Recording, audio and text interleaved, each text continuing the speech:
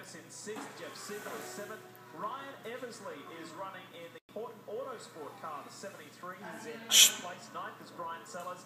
And Mark Bassek in that 52 Audi R8 is inside the top 10. You got a feeling that's all going to change quite a bit over the time. This is Ryan Eversley, who got this drive through a long-time friendship with Eric Foss, who was one of his driving instructors way back in the day. And Ryan is one of the ambassadors for Racing for Research, a program developed by the Children's Tumour Foundation. You may remember Ryan Newman had a car, one of his Sprint Cup cars, in this livery. Also, Speed Zone Justin Bell is an ambassador.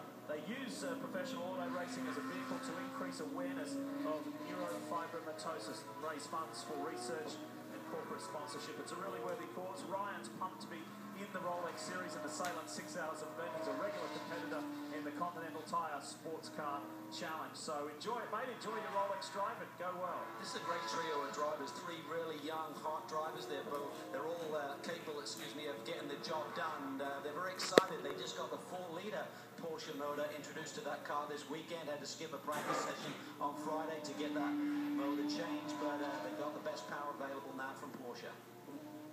Running well.